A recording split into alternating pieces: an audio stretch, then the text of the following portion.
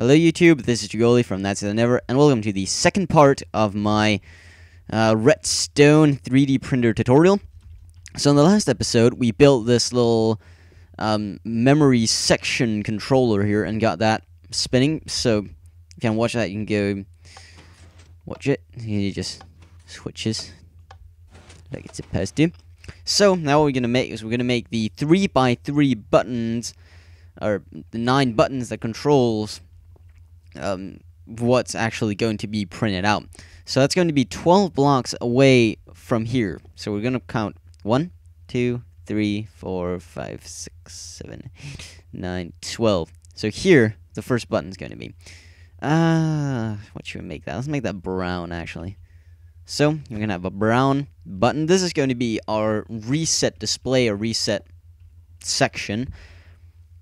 So now we're going to have some buttons over here. I think I'm going to make this cyan.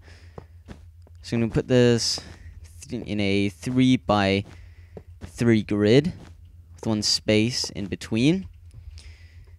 And then we're going to put, let me actually just get that. We're going to get a button and put one on each of these cyan wool, or each of these pieces. And then we're going to put a torch to the left of all of the buttons, like so. Oops.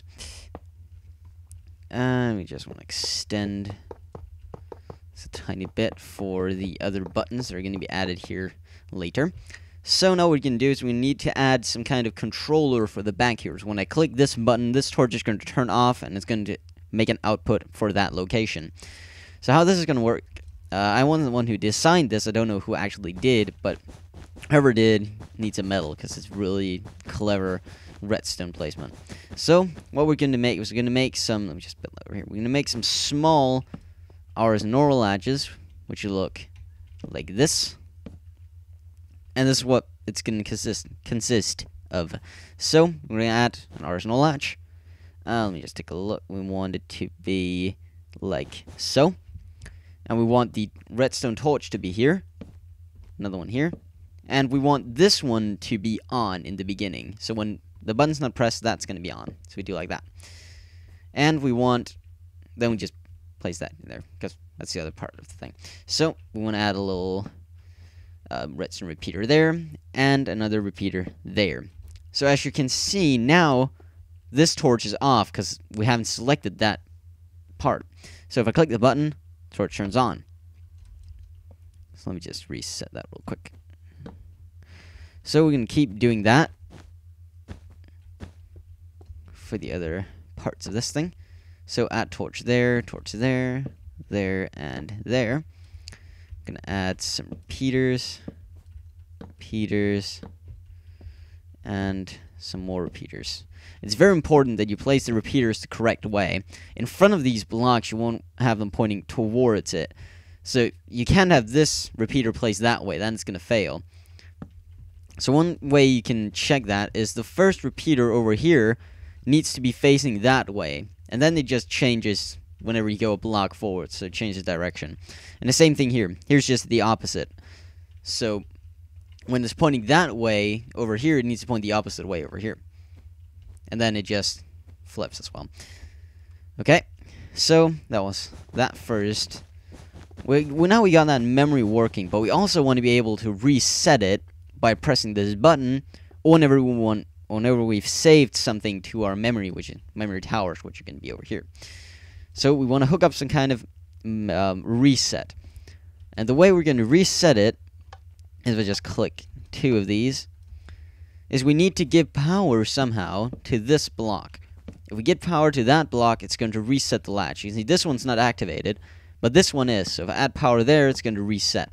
So that is what we want to do. Let me just flip it again. So how we're going to do that is we're going to get some wiring down below.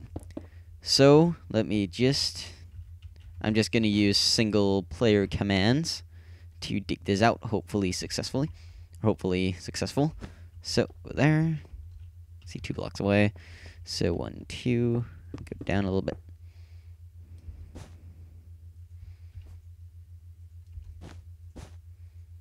So set air. Looks very nice. So now we got that cleared out. What we want to do is we want to have some things going up there. I think it's actually a little bit too low, so let me just fix that.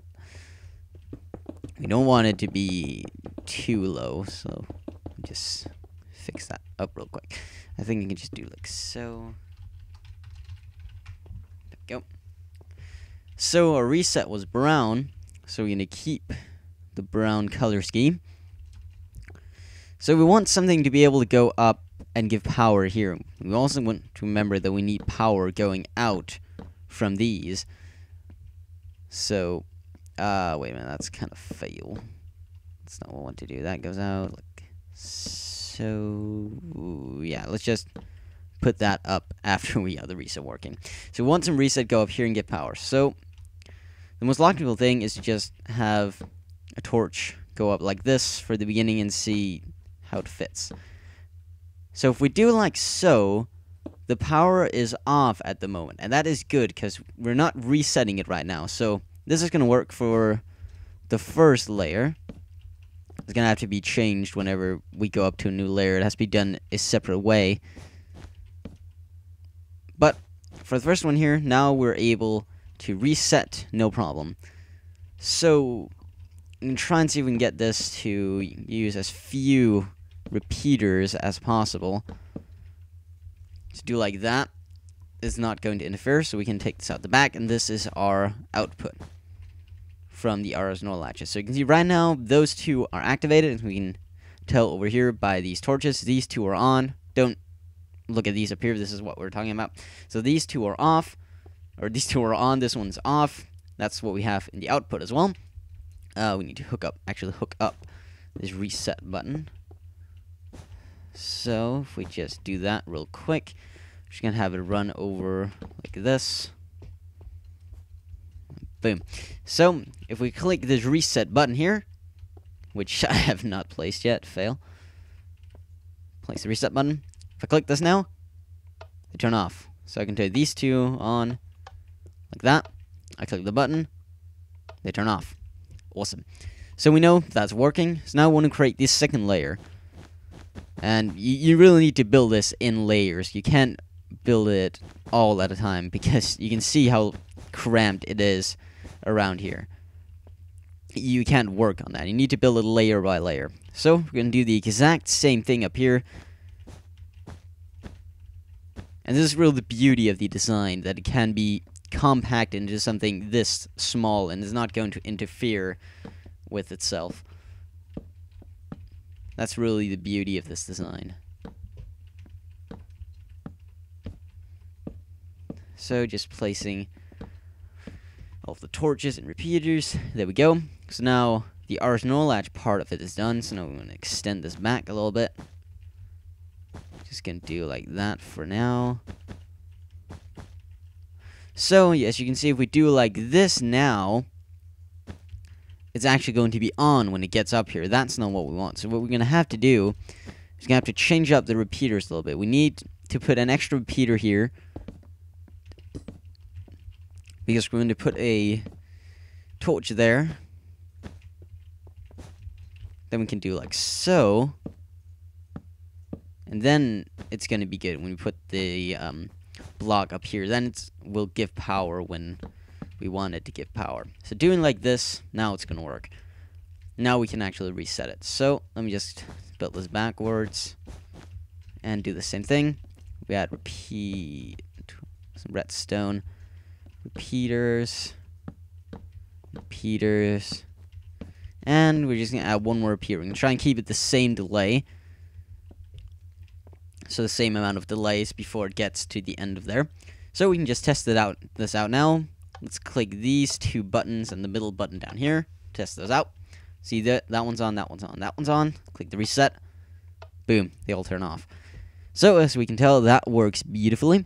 What you can do though, if you want to be reset at exactly the same times, you can add delays down here at the bottom. So between these two here, there are two torches which both have, if you look at repeaters, that's 1 tick, and each torch is 1 tick. So we need to do like this, add 2 ticks to the delays. So we can actually do that down here. 1, 2, 1, 2. They should, in theory, have the same delay. So now all of these are going to turn off at the same time. Not quite. Those up there turn off too fast. You can fiddle around with that if you want to, getting the delays right, but it really doesn't matter. So let's get the last layer built up here. Again, we're going to copy exactly the same thing as we have right down below. There's no reason to make stuff more complicated than need to be. So add the torches like this, yes. We'll add the blocks, torches, and we're gonna add some repeaters.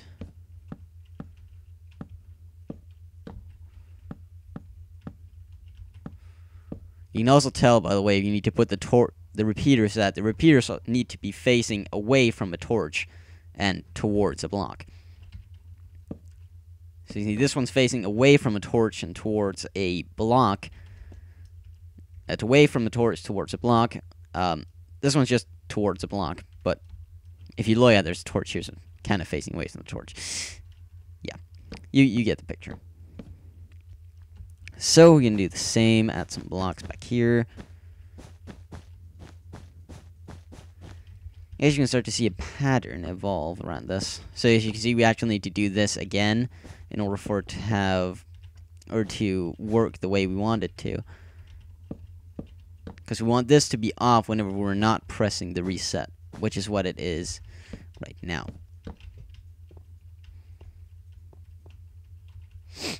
So add some repeaters, get the delay to 0, or 1 tick, I guess. Repeat, and there we go. So now our output for the button layout here is complete.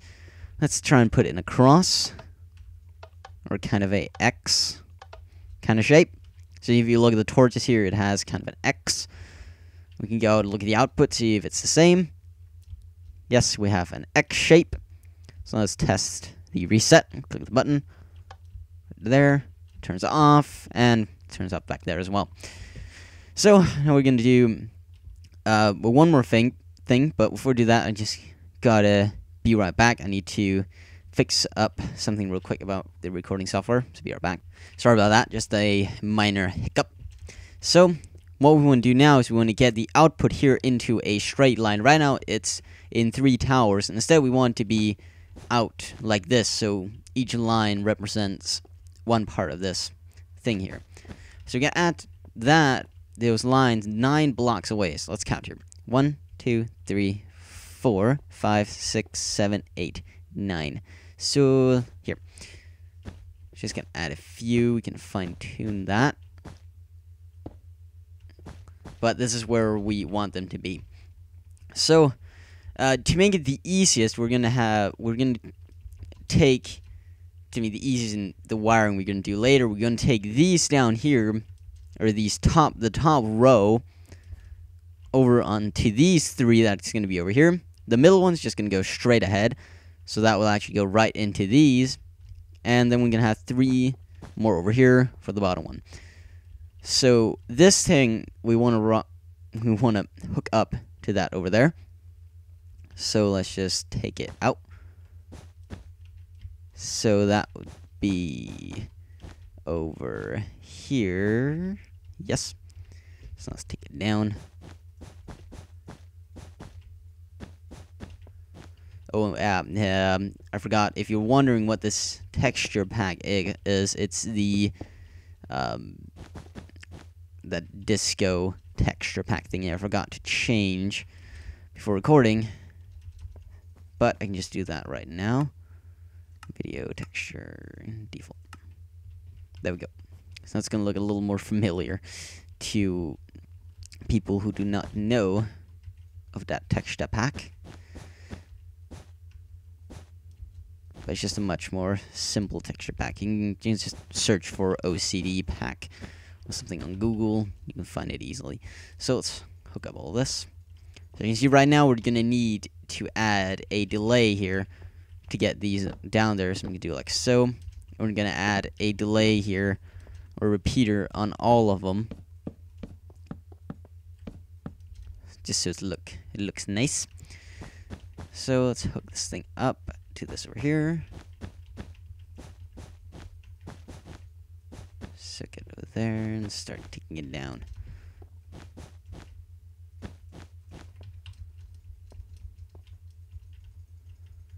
This is also very cramped stuff that we have going on here. So these we won't just want to take straight ahead and hook right up to this.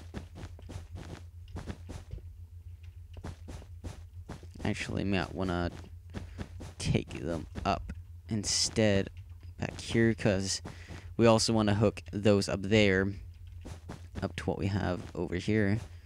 So let's just do that. Hook up this here.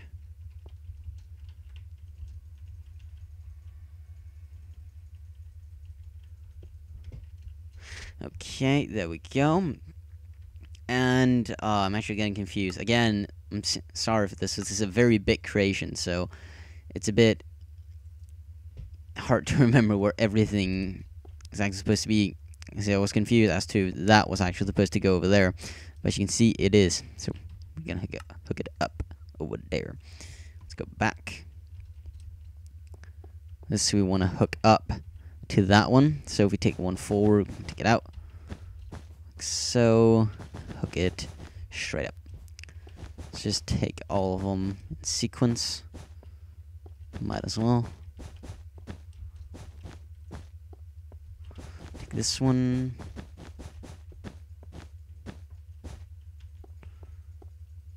Now I'm also going to add one delay to all of these. Again, I want to try and keep it at the same delay, just for the heck of it.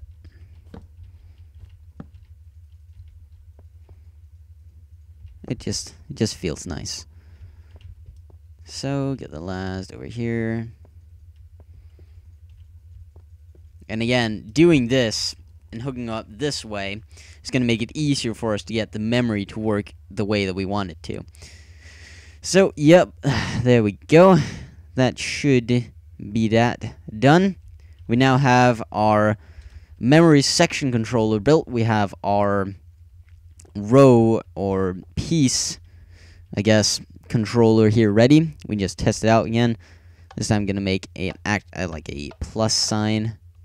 So the torches, it's a plus. So if we go over here, you can see this is the output that we're going to get. It's almost like a binary number of some sorts.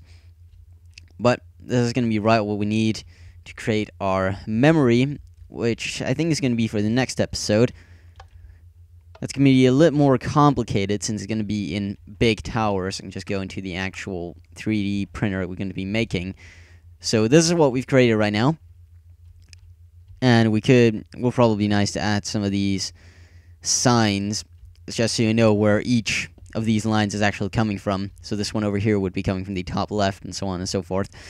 But what we're going to do next episode, we're going to add this thing down here below, and we're going to hook it up to each of the memory towers. Each of the 9 towers represents one of these buttons. So thanks for watching. Stay tuned for the next episode of the tutorial, where we'll hopefully be going further in terms of finishing this big 3D printer here in my redstone tutorials world. And if you're wondering when this map is going to be released again with the new and up with the redstone printer included, that's going to be when the actual tutorial is done. So when I'm done creating this entire 3D printer here, then I'm going to add I'm going to get a new download link for the save file, so you can download it and take a look if something went wrong. Maybe confused a little bit. So, thank you for watching, and take care.